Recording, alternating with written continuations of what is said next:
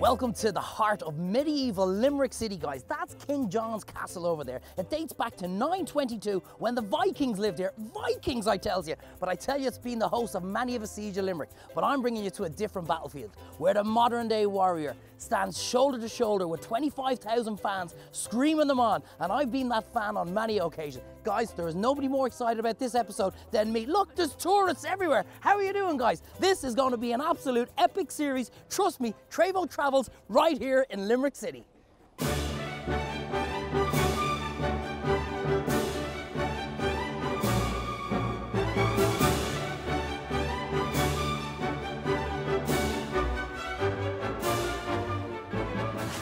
So guys, here we are. You've no idea how excited I am. Thomond Park, and boy have we got some cracking people lined up to meet. Wait till you get a load of this. John, how are we doing? How's things? How are you, Paul? You're very welcome to Thomond Park. Thank you. I tell you, it's like I said, it's like a kid in a candy shop here for me. It's one of the biggest European rugby stadiums, and I'm just so excited about this. Access all areas?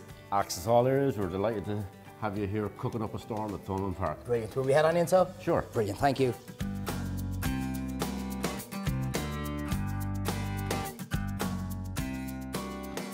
Here we are, lads, in the museum, and here's the man himself, Johnny. Great to see you, man. Oh, fantastic. You're very welcome. Thank you very much. Boys. John, you're a gent. Thank you very much.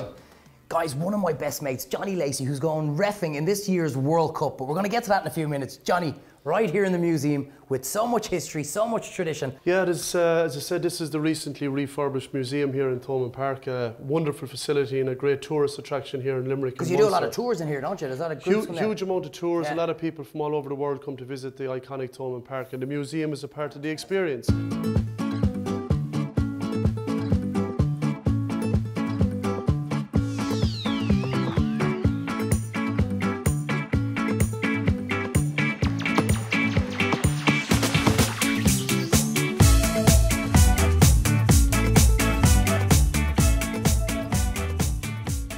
Right, Paolo, this is what it's all about. This is the holy grail, the Michelin star of European rugby. These are our two trophies that Munster thankfully won in 2006 and 2008. So great memories, great times. Yeah. Thinking of memories, obviously Munster here played the All Blacks, the iconic All Blacks known all around the world. And in 1978 they came to play Munster in the famous Thomond Park, and obviously, as you can see, Munster won 12-0. So that game is famous all over the world and created a great relationship between New Zealand and Munster over the years, and a great respect between the two rugby playing powers. Obviously, one of the players that we did get during that period later on was Doug Howlett, one of the all-time try-scoring All Blacks, World Rugby famous, fantastic player, fantastic guy, and now works for us here in Munster Rugby. So I'm delighted to say, Paolo, he's waiting for you upstairs, so he's looking forward to meeting you. So let's get up and have a chat with him. Not only have I seen the behind the scenes, the museum, I'm about to meet a hero of mine and an absolute world-class player. Johnny, you're pulling out all the strings. I can't wait for this one, guys. Let's go, Johnny.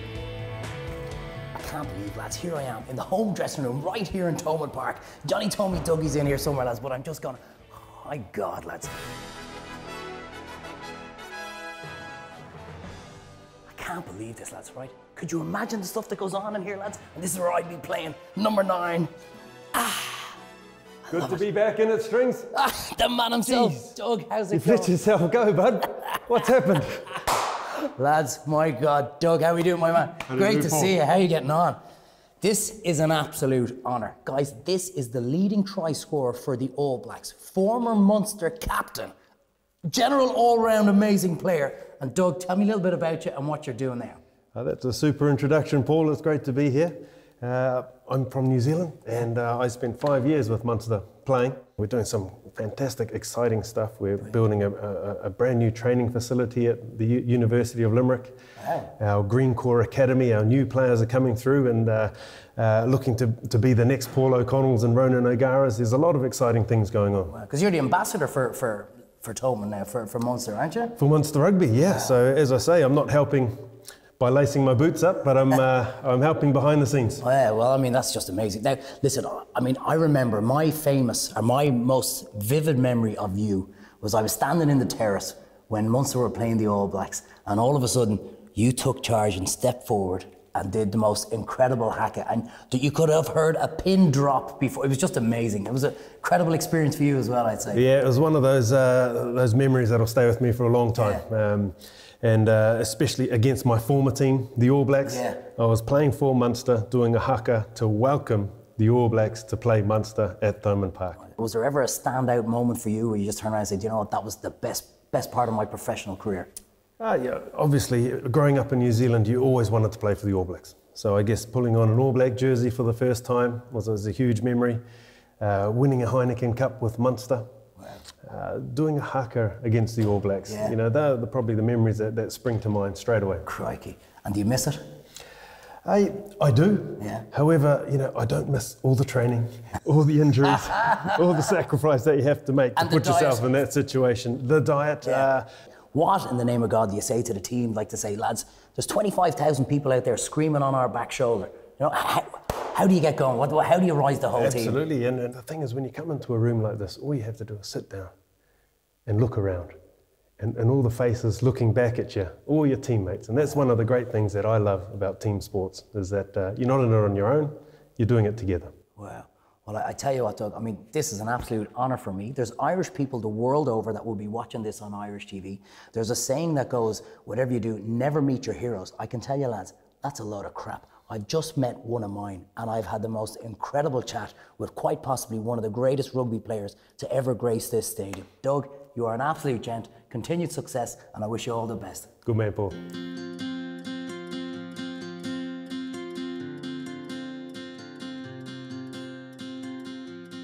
Guys, I've cooked up trees, I've cooked up mountains surrounded in snow, but there's nobody can say they've cooked right here in the middle of the pitch of Thomond Park with my good pal Johnny Lacey. Guys, there's a burger that is taking America by storm. It's sweeping across state by state, called the Juicy Lucy, where they get a slab of meat and they get a slab of cheese and put another bit of meat on top of it. So guess what I'm calling this? It's the Juicy Lacey. Of course it's the Juicy Lacey, and he loves to hear that. But I've got minced venison, fried off onions, garlics, whole grain mustard, and a couple of other things. But I want to show you, because this is just too special to me talking crap, cooking. I want to showcase the amazing Thomond Park and Johnny. So I'm going to mix all this up, Johnny. So come here to me. You know the way, like, say, in the Lions, there's lads sitting at home and they have no idea whether they're on the team. How does it work for, like, to be picked to represent Ireland in the Rugby World Cup? We got phone calls from the head of world referee and judge who's from France. Yeah. And basically I was on my way to referee Northampton and Claremont in the Heineken Cup quarter final, and sitting at the airport I just got a phone call, and it's fantastic to be one of 12, and George Clancy, my refereeing colleague from Ireland as well, so there's 2 Irish refs out of 12, which is an amazing for a small country like Ireland. Wow. Here, now come here, we need to walk and talk and work and talk. Bit of salt in there please, Johnny, a little bit of peppermint, and I'm just going to turn over the burgers. You can see the cheese oozing out of the burgers, guys. It's absolutely beautiful. So let's flick these over. Oh, absolutely fantastic. If you're cooking these at home, guys, I can't come up to Thomond Park and give them an old tiny little burger. There has to be a bit of bite on this. So I'd say cook these in the frying pan for a couple of minutes and finish them off in the oven. But we are looking absolutely fantastic. How does a referee, like, take full control of a game? Well, first of all, when a prop comes to me and he says, "I'm sure," I always say, "Yes, I am." But rugby players are pretty good to accept decisions. Obviously, they have a mechanism that's been in rugby over many generations of players, where the captain has the right to speak to the referee and not the rest of the players. Bit of cheese in between a slab of meat, by the way, guys, and a bit of slab of meat on top. That's the Juicy Lacey. The Juicy Lacey. I told you you'd love it. Yeah. But I think for me, your first international, but my first Six Nations, that's the biggest rugby tournament in the world, and get to referee in that in the Millennium Stadium with the roof closed in front of 82,000 people was a standout memory which I'll never forget. Wow. And so just guys, when you're cooking these burgers at home, they're so big, just don't be afraid. I always tell you, just give it a little touch and see. You want it to firm up a little bit. Sometimes they're a bit soft, so you know they're not cooked. But when you see the cheese oozing out like this, you know you're nearly there and you're nearly onto winner. I just throw a bit of bacon inside as well, because there clearly wasn't enough fat in what I put into that frying pan. I'll be able to eat it. Johnny said you have to mind the figure. We might make an exception today. Today's a day off. But I mean, like, when you think about it, I said you're covering, if not the same, if not more ground to a lot of the players that are on the pitch. You're following the ball all the way around. We wear GPS tracker units. We cover an average between 6 and 8 kilometres in a match. Some of that's high speed running under pressure. You have 30 big guys, 15 going at each other hard, and you've got to be there to make those decisions at the right time. So it's getting from A to B is critical, to be the first guy, nearly second guy on the scene, to make sure that you can see as much as you possibly can to make the right decision for the game, you know. So you just get your bun. I'm going to put a little bit of tomato on it, Johnny, is that all right? Delicious. A little bit of my secret recipe relish. I'm an easy guy to feed, Paul. I know that. Anything. I know that. And you know one of my personal favourites is venison. Absolutely. Johnny's got the special done already, the Johnny Lacey special. That's two dishes I've after naming after you. A little bit of onion, a little bit of lettuce on top. Put that down there for 1 sec now. I'm delighted I've come here today because we always give so much exposure to our players and our team and all that kind of stuff. But for me, I think we've also got professional people representing us in the middle of the pitch. So this is a huge day for me, I have to admit. Johnny, look at that. Wow. You put a little stick just to keep it all there together. I'd say we're probably better off not taking the shot of this on camera because it's just going to go everywhere. Johnny, I give you the juicy Lacey, and on behalf of everyone in the country, guys, I wish you such great luck in the Rugby World Cup this year. I know you'll do brilliant. Looks delicious. Thanks, guys.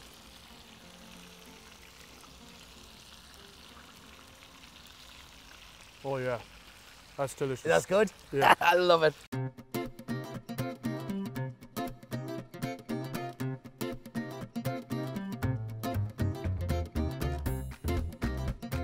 Guys, what an absolute amazing day we've had here with Munster Rugby Club and in Thomond Park.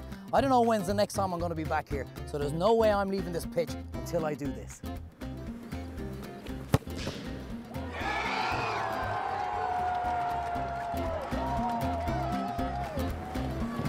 Johnny!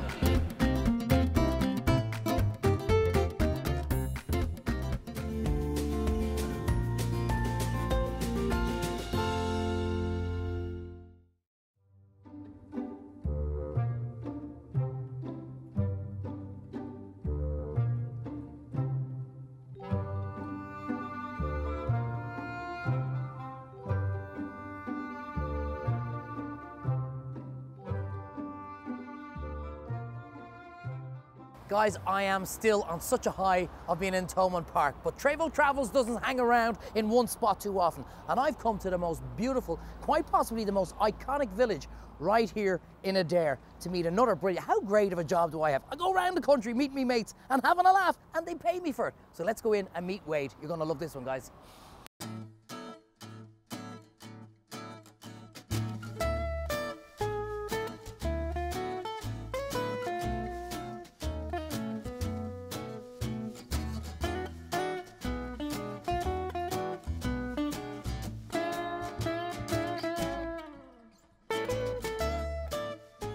There's the man himself. Wade, how's it going? Hey, Paulie, Great how are to you, see mate? you, man. You Jeez, too. Place looking fantastic as always. Oh, yeah, we try anyway, we try. Ah, no, geez, you do more than that. Hey, do you know what? As much as I love inside, it's a cracking day outside. Will we try and do a little bit of a dish outside and have a bit of that? Definitely. Because I'm starved. We've just after coming from Thomond Park, so I'm looking forward to this. I'm off, by the way. You're doing all the cooking. Yeah, I know. I'll try be as good as you, but I don't know if I have as much practice. Yeah. Right. We go back a long time, guys. This guy, if you think I'm full of it, wait until you get a load of this guy. Let's go, Wado.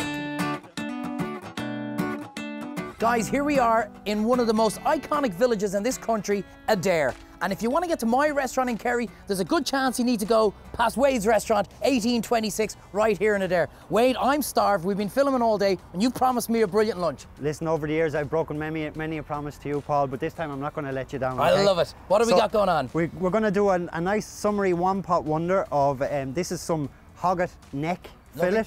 So we're going to stew this and finish it off with some nice summery vegetables that are perfectly in season, some broad beans, fresh peas. We have a lovely salsa verde here, which will... Beautiful. Lamb goes really well with anything green. I love it. And do you know what I love as well? That you're using the neck. Because so many people think all you can do is to fillet a lamb or that kind of stuff. You're about to get a master class by a master chef on how to cook a beautiful piece of lamb. I want you going into the butcher's asking for the neck so you can do this. Wade, can I help, or are you going to do everything? Well, I'm going to do everything. I like that. You know, it's your day off today, you know, and as I said earlier, I have big shoes to fill. So. I love it. So listen, I've just taken the lamb fillet and diced it up. I've dusted it in a little bit of flour, seasoned it, taken it off the pan. And then what we're going to do is we're going to start building up the rest of our flavours. So I have about 2 onions in here. Beautiful. By the way, guys, this is right on the main street in Adare. There are tourists everywhere. How are we doing, guys? You're going to absolutely love this one. So we're just going to seal off our lamb, or our onions. In here I have 3 or 4 cloves of chopped garlic. Okay. Big garlic fan. 3 or 4 cloves of chopped garlic. So we want to get this softening. And listen to me, come here. 1826, where did the name come from? You see this beautiful cottage here right behind you? That's when that was built. Wow. It was built by the first Lord of Dunraven in 1826 for the staff of the manor. My the manor God. is just there. So yeah, this was staff houses for the manor. So about 2 weeks ago, there's 2 cottages down below which very unfortunately went on fire, and of course we immediately thought of Wade and Elaine straight away. But Wade, it was scary how close it was, but thankfully the damage was limited. It was limited. Unfortunately, 2 family homes got burnt down to the ground. 2 beautiful thatched cottages, but we'll all club together and get the people sorted. So hopefully in about 6 months' time they'll all be back in action. Back in action. Very good. So, we can get the smell already of the onions and garlic. So in here I've just got a little bit of herb de Provence. Beautiful. You could use dried oregano, you could use dried rosemary, whatever you want. Okay, and then normally we get this softened right down. You'd want to cook this for about 8 to 10 minutes. Great. To get your onions softened down, but we don't have that much time, Paul, and you're starving, No worries. right? So, in with our lamb. Lovely. And that's, as you said, just pan fried off. Look at this, guys. It's just been pan fried off, dusted in a little bit of flour, not too much in the pan at the same time so it doesn't sweat. You want to get the crust on it, Exactly, isn't it? nice crust. There's 1,000 chefs who've told you all this before, lads. If you're not paying attention to them, you should be paying attention to me. In we go with the pot. Did he use his fingers? Yes. So in with the lamb again. Listen, if somebody's celiac or somebody's gluten-free, take away the flour. You know, you can add, don't need flour, and then what you can do is, when you build up your sauce with your stock, add a few spuds in there. Perfect. That'll take it for you. I love it. So we'll get that nice and soft. This guy is good, guys. I told you, that's why we're here in 1826. Tomato puree? Bit of tomato puree.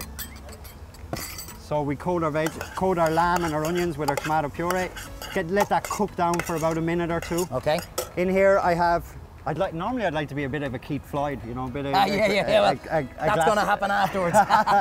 So about half a litre of white wine. Of white wine? Dry white wine. Give that a stir for me there, Paul. But come here to me. Do you know the way, there's fellas at home there now, Wade, right? And they're going, what the hell did he say? Dry white wine, sweet? What? Does it matter? Will anybody notice? They won't really notice because you're going to cook the wine off anyway, you know what I mean? But that is the difference, why you taste the difference in this guy's restaurant, because he never forgets what to use.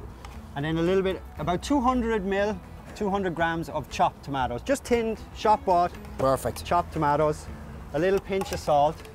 And guys, how many times do I tell you, use flaked rock salt? What's he using? You see? I don't just make these things up. You make a lot up. I do. I do. And in here we have chicken stock. Listen, we make our own chicken stock. We make all our stocks ourselves. But if you want to use a cube, use a cube at home. You know, there's nothing wrong with when you're cooking at home. Absolutely. Things have gotten so good. They really improved. The best thing to do though is, if you roast a chicken on Sunday, make a stock from the bones. You know, that's what you're going to get. Perfect. So in here with about 1.5 litres of chicken stock. Lovely. We're just going to give it a blast of pepper. And then what you want to do is bring that up to the boil. Yeah. Okay? And you know the way you guys on TV always go, and here's a little something I That we prepared did earlier. You get this ready, you bring it up to the boil, put a lid on it, a preheated oven at 160 degrees. Okay. For about 2 hours, and then after for about 2 hours, after 2 hours, take the lid off and give it another 30 minutes with the lid off. So Kieran, who's worked at the restaurant since day one, is going to bring out that little one that we move this over here. Prepared earlier. So if Kieran can bring that over now. Lovely stuff. And come here to me, how long are you open? Thank you, Kieran. Thanks, Kieran. So wait, did you make that or did Kieran make that? I made that. I love it. How long are you here? 2 years? So we're open 2 years, yeah. We opened in May 2 years ago. And is there an award that you haven't won? Because you pretty much sweep the board every time. I mean, Twitter goes mad. Chef Wade has done it again, lads. I tell you, yourself and Elaine, you got to be so proud of what you got going on here, lads. Listen, a massive achievement. We've won Best Restaurant in Munster for the last 2 years running, even though we're only open 2 years. But a restaurant is only as good as its team, you know. We've got a great team of staff. Brilliant. They're all, you know, they've all bought into the idea, and, you know, that's what it is. So here's our lamb. You can see it smells delicious. And there you have all your stock and your tomatoes and everything. So that's 2.5 hours in the oven. Meat's So nice and tender. Meat's nice and tender. Okay. Just easy to chew. With more people coming to join us now. How are we doing, guys? Big hello. You're on Irish TV. Hello. Beautiful. So back in here we've got some fava beans. Fava that beans. are just broad beans. You can use, we use fresh ones. We blanch them and shell them ourselves. And they're a bit sweet as well at this time of year, aren't they? Yeah. Yeah. You can use tinned ones if you want again. These are fresh peas. Okay. We've shelled and blanched. So in there with those as well. And then just some asparagus. Like I said, lamb goes well with all things green. I like that. I'm going to remember that one myself. And these only take a minute or two. You basically just want to warm them through, really. Just warm them through. Yeah. And so we give it a good mix in. And now here I have the finish.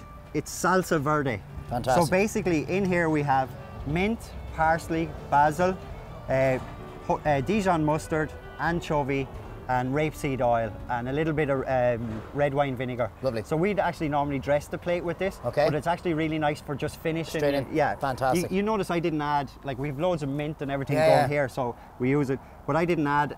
The only herbs I added were the dried herbs. So this is the fresh herbs at the end. If you put this in at the start, you're just going to cook it out, and you're going to lose that intense flavour. Guys, I keep saying, if they could only invent smell-o-vision, the whole of Adare is coming to a standstill because the smell of this dish is just wafting through the whole village. It's absolutely incredible. So we'll just mix that in. I'm just going to taste it for a little bit see if we need any more salt and pepper. You can see the way our salsa now has mixed in with the lamb. Oh man, that's good. Good. I told you I had big shoes to fill today, you know, but I'm sure if I can do this, you can do this, Treyvaud, yeah? Well, in fairness, I have got a master class here now. I might have to give you an old call later on to say, how exactly did you finish it off? But this looks absolutely beautiful. It was like when I used to copy my assignments in college off of you know, so you can copy my dish now, yeah? Ha! I tell you how this worked, right? Myself and Wade, right, we were in college together. We go back an awful long time. The one day of the year that I went in, all of a sudden there was no sign of Wade. And then I'm sitting in a pub in London. What was it called? Waxy O'Connor's. Waxy O'Connor's, that's the one. All of a sudden, this guy walks by with a tray of food, chefing in Waxy O'Connor's. Isn't it unbelievable, isn't it? Helping out a friend of mine who was the GM there for a while. Yeah, I was 8 years in London. College wasn't for me. Now I have that makes two of us. I have gone back since, but you know, I was working in the industry like yourself from a young age. So you know, college wasn't for me. But you know, so I was 8 years in London. Then I went to the States, and then now I'm here with Elaine in 1826, 2 years. Guys, we're on the front steps of the restaurant here. There's a main road going by there. If you love the sound of this man's voice and you can't hear us too well, you're just going to have to come down and try the restaurant because he's here all the time. Not like these celebrity chefs who are never in their place. Wade's working here all the time, all right? If myself and Elaine aren't here, we're not open. That's the way it is. So wow, I love it. Our lamb is done. You can see our beautiful green beans, our peas, our fava beans, our asparagus, everything like that. You could serve this with a big bowl of creamy mash. Or, you know, even if you wanted to just do a potato salad, you could do that if you wanted. So that's it, Paul. I promised you lunch. Absolutely. There you go. Fantastic. Well, I tell you what, guys. They always say, that's fantastic. This is fantastic. We don't need to waffle here, Wade. Sure, we don't. Smell it. Well, you can smell it. But I'm telling you guys, trust me when I say get down to Adare, come into this restaurant because you will not be disappointed. And it is quite possibly one of the top restaurants in the entire country. Not just Limerick, not just Adare, in the second after, you know, the other place. Let's try this, guys. A little place down in Kerry. some little place down there. Let's get stuck into this, guys. That is seriously good. That is seriously good. Wade, you're dead right. You never let me down. Pleasure as always, buddy. Outstanding. Pleasure as always.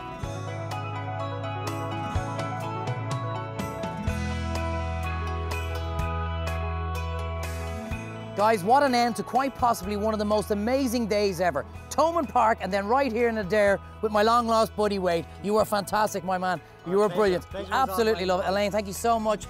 What an amazing restaurant you guys have. But I tell you what, lads, look what I'm getting for a little takeaway. A doggy bag, because that stew was so damn good. I'm having this tonight before I go to bed because, lads, come back next week. I'm still on my travels and you're going to love this show. Guys, you were amazing. Thank you so much and we'll see you soon. Keep up the good work, guys. Bye.